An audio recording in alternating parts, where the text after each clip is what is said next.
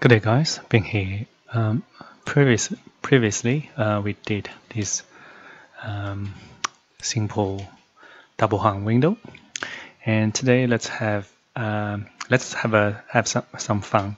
So we're going to make this window operable, so literally. Okay, so we're going to open and close the windows. Okay, so let's do it. So first, let's go to elevation. So previously we set, so you can see we lock this window panel onto, so see this lock onto this reference plane. Okay, so, and also we lock this panel onto this reference plane. So first we need to unlock them. Okay, unlock them, and then we need to create something so we can lock. It can be a reference plane and also can be reference line. So we are going to use reference line for this exercise because I'll show you why. Okay, so first, so I'm going to use my keyboard to move up this panel a little bit. So when we later on when I use a line, it will be easier to pick this edge. Same, I'm going to move this panel down. Okay, so now I'm going to create a reference line. And for this reference line, I'm going to just draw it from this end to this end. Okay, so this end to this end. And then I'm going to, actually, I want to lock this reference line onto this edge. So maybe, okay, so first I want to align this reference line onto this reference plane. So I'll use align AL, lock, and also I want to use AL align and lock this reference line onto this edge. So let me try. Okay, so this and this should be it. Lock, and same this edge and this and lock. So now let's have a look in 3D view. So you should be able to see the reference line. So one thing about reference line is you can see them in 3D view. Okay, so see this one. And then we're going to add another one. So another reference line. And so actually I'm going to uncheck this chain. This, I'm not sure, this might allow me to directly lock, see? These two. So if you uncheck the chain, you can directly lock them onto something. So depending on where you draw this reference line. Now I'll use AL align and lock this reference line onto the reference plane and lock, and all good. So now what I need to do now is, oh, hang on. No, sorry, I was wrong. So I don't want to lock this reference line onto this. I don't want to lock this reference line onto this reference plane because I want to move it. I wanted to open the window, right? So let's select this reference line. And where's my lock? Here. So unlock it, move it down. Okay, same. Select this reference line, unlock it, and move it up a little bit. So now, before I lock this panel onto the reference line, I wanted to add a dimension. So from this reference plane to this reference line, and same, this reference plane to this reference line. And now we can select these two and create a parameter. So I don't know what should we call it? Openness. Oh, offset. Okay, offset. It will be instance. And okay. So now we can align this panel onto this reference line. So reference line and the edge of the panel. Same reference line, the edge of the panel. Okay, so now let's have a look in 3D view. So we can, it's already open a little bit here, so we can go adjust adjust the parameter.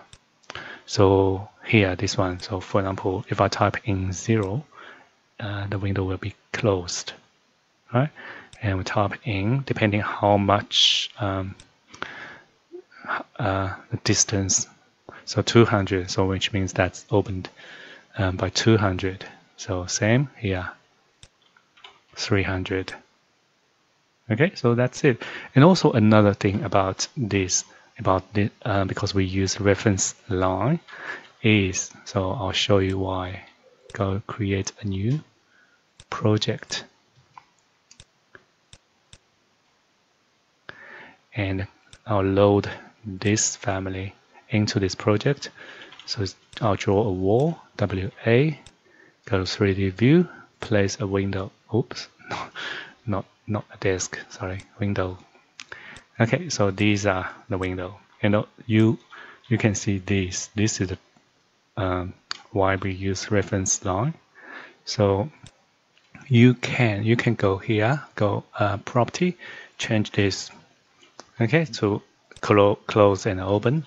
You can also just drag this to, okay, so let's close it. Oops, sorry, I think that's probably I just go a little bit too much. So maybe change this one to 0. Okay, if you wanted to open it, you can drag it up. Oops, no. Oh, I broke it. And yeah, so basically this is it. What else? Okay, so let's go to south elevation. Okay, so there's something missing here. So we need a dashed line to show where the panel behind this panel. Okay, so one option is you can use view and you show hidden line and click on the window twice, and this will show anything behind that. Or but it's not perfect, because sometimes you will see, depending on the complexity of the window, sometimes it will show too many hidden lines, so not good. So for this family, we probably only need one dashed line here to show where the panel at the back is. So let me just remove hidden line first. So we can just add this hidden line in the family. So first, let's go. I want to, maybe I'll just first open this window by 100. Okay, so and then I want to go to interior, because yeah, so this is correct. So in this interior elevation, so you will see this in the front, and then you can this one's at the back. So what we can do is we can draw a hidden line and at the front of on this panel, on this glass panel. Okay, so we can do this. So first we need to create set world plan. So pick a plan. We can pick on this glass surface, and then we can use. Let me think which one we should use. Maybe we can just use model line. I think model line should be fine. So model line, and we're going to choose a correct subcategory for this one. I think it should be hidden and projection. Okay, so draw line, pick line. So maybe we'll change this to wireframe WF, and then we just need to pick a line. So for this one, I think I'll just pick this line, and I'll check the lock and pick this line. And also I want to lock the edge, the end point onto the frame, I think. So I'll just AL. So maybe I'll just do this, select this, and together with this control select this, and HI. So now we only have these two elements. Now we can AL on this edge, and lock on this edge, and lock. So now HR, and this is it. Now change to HL. So now we have a a hidden line here. So, and then we can change the, when we change the opening, so for example, count is 0. Oh, sorry, count is 100. If I change to 0, oops, something's not right. Let me change it to 50. Okay, looks like something's not right. I think we have some issue with the constraint. It won't allow us to lock onto that edge. Don't give up. Let's just try again. So WF, I'll manually try this. So align on this edge, pick this one, lock. Try again. So HR first, and let's try 100 again. Okay, so this time it works. So it seems we need to use align tool. We can't just pick a line and use that lock box. So yeah, I think that's it. Okay, and the same. So if I go to the other side, exterior, so we will see this panel first, right, in the front, and then this panel at the back. So we can just do the same thing. So WF. So I'm going to just create. So, and set work plan first, and pick a plan, and I want to pick this. Or actually, because I changed to wireframe, it's a little bit hard to pick the plan, pick the face. So maybe I'll change this to hidden line first, and pick a plan, and pick this. Because I have this one, so you will see if you have this option enabled, so select element by face, you can directly pick face. If you don't have this one, you need to move your cursor onto the edge in order to pick this face. Okay, so now let's pick this work plan and wireframe WF and draw a model line, and I'm going to use this, and maybe I'll just unlock it, and we will do a line to lock it. Pick this line, okay, and then select this line together with this frame, maybe, and this panel as well. HI, okay, so AL on this edge, on this end point of this model line, lock, edge, and this, and lock. And also we need to lock this one. So tab. So first pick the edge. Pick the edge of this panel, and then pick this model line and the lock. Oh, good. HR. So now have a test. Change to hidden line first. HL. So see this hidden line to show the back, where this panel is, and let's try 100. Yeah. All good. And now we can load this into the family, and then it will show a hidden line. So depending, and also it depends on the scale. So when you change the scale, so you can see 1 to 20, you can see that's the different pattern.